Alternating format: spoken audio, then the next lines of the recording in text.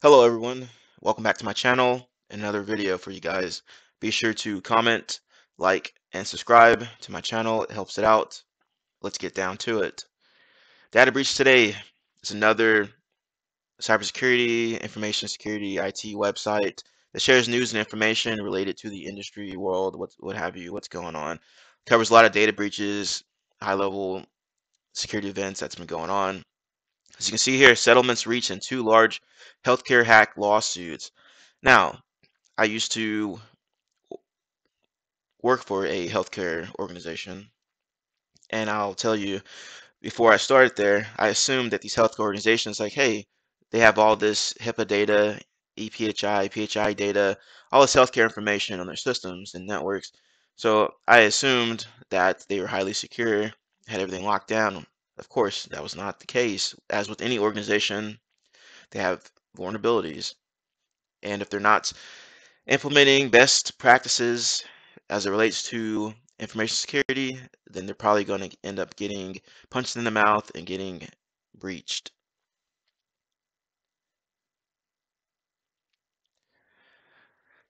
Basically, this article is covering like two healthcare organizations. They're pretty big, and what happened was they got breached, ended up getting sued, multiple lawsuits, and they had to pay out of pocket. First one here out of Missouri, BGC Healthcare. They had a looks like a email phishing incident back in 2020, affecting 288,000 individuals. That's a lot of people. Now, the point here is a lot of these organizations, when it comes to email, they do not properly implement email retention, record retention policies. So a lot of users will have tons of emails that have all this confidential information, sensitive information in it, and then what happens is their email account ends up getting hacked. And then what the attacker does is they'll get in there and they'll create all kinds of um, email, like Outlook rules, what have you, to forward emails to an attacker-controlled account, or they'll exfiltrate data a different way to get a hold of that information. And let's go further into this article here. Let's see here. Hospital system estimated the settlement will cost nearly $2.7 million. Now, that seems like quite a lot of money here, but I don't know how much these guys are making. That could be a drop in the bucket, but it's still a lot of money, in my opinion. Also, not to mention intangible costs such as damage to reputation. Like, who would want to go to this hospital after they got breached? Like, hey, my information is not safe with you guys, and you guys aren't doing your due diligence and due care to protect my information. So why should I go to your hospital for care? See, the other legal action is an approved $425,000 settlement in a class action lawsuit against Indiana-based Methodist hospitals.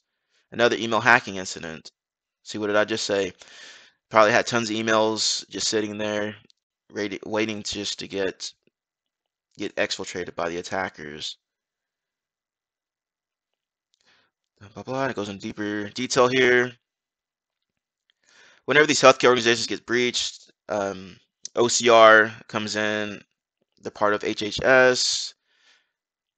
They'll come in, do their little audit and stuff, and basically give them corrective actions on how to improve their security posture of that healthcare organization, security enhancements.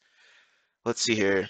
Maintaining a written information security policy, conducting annual mandatory cybersecurity classes, new hire orientation, periodic training, maintaining a written password policy, password complexity, implementing multi-factor authentication, remote access to email. Now, this stuff here is security best practices. Every organization should be doing something like this. Like, these guys should have known better, especially having an information security policy. That's like day one type of thing right here. Password complexity as well. Like, come on, guys. These guys probably maybe had an 8-character minimum password requirement, which is basically useless in today's world with all these high-tech, computer systems. Heck, you don't even need a high-tech computer system nowadays. You can just go out, buy buy a regular computer off of Amazon or what have you, and you can crack these passwords, these eight character minimum passwords relatively quickly, which is why you need multi-factor authentication. And hopefully the multi-factor authentication is a good type of it, because there's some out there that are basically useless or not as secure as the other ones, such as text message or email, phone call, what have you. Those are relatively weak. If you don't know about those, I would recommend you go out and do some Googling, you research on those, and figure out why those are not preferred by NIST. Let's see here. Methodist Hospital's breach, of course, breach notification. But as I said before, email accounts contain PHI, including names, addresses, social security numbers, passport numbers, and medical treatment diagnosis information. Wow, what a surprise. Now, this stuff here could obviously be used for some kind of fraud, whether that be identity theft or some kind of medical related fraud.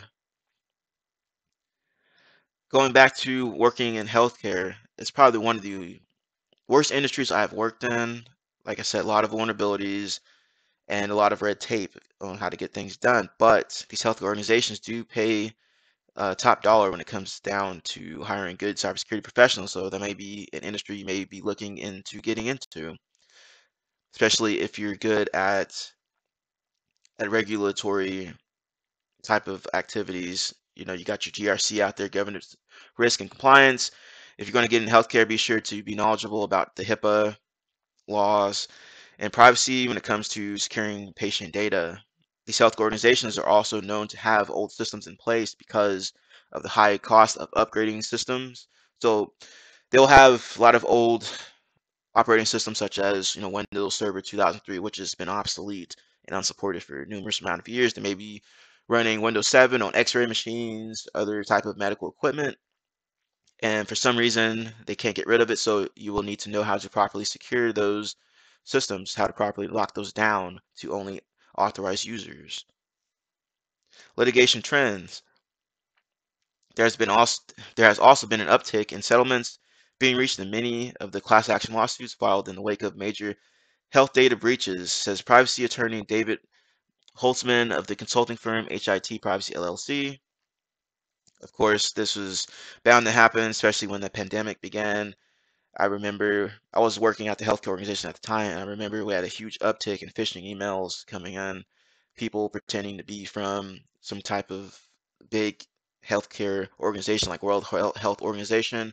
I informed my manager that, hey, we should probably be expecting a lot of fraud or phishing related emails coming in. This was before they started sending out all these phishing emails related to, the the huge pandemic related things. I can't say the actual term on here because I don't want my video getting flagged, but you guys know what I'm talking about.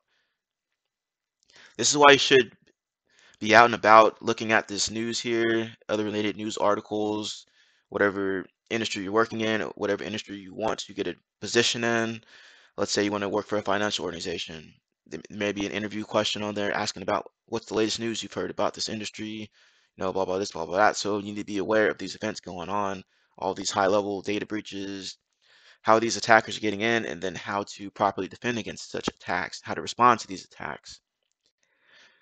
And that's all I have for you guys. As I said, be sure to like, comment, subscribe to my channel, and I'll have another video for you guys.